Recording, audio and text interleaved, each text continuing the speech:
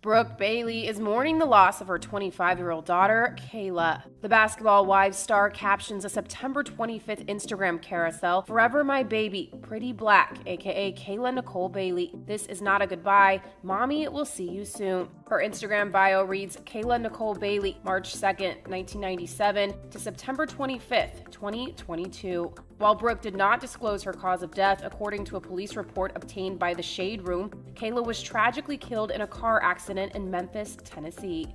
Brooke originally appeared on Season 2 of Basketball Wives LA before returning to the show this year for its 10th season. In the comments section of her post, several of her co-stars sent their condolences, including Shawnee O'Neal, Brandy Maxiel, Jennifer Williams, and Evelyn Lozada.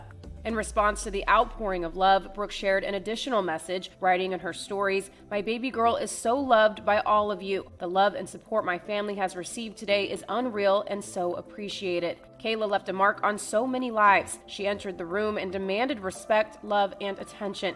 If you had the pleasure of meeting her and being friends with her, she has forever changed your life." She added, "I have been fasting and praying for days. I thought it was for something else. It was God preparing me for this moment in my life. Although I was not prepared, I am grateful for the 25 years He blessed me to have His child, to love her, to hold her, to teach her, to comfort her. She was my happiness on earth."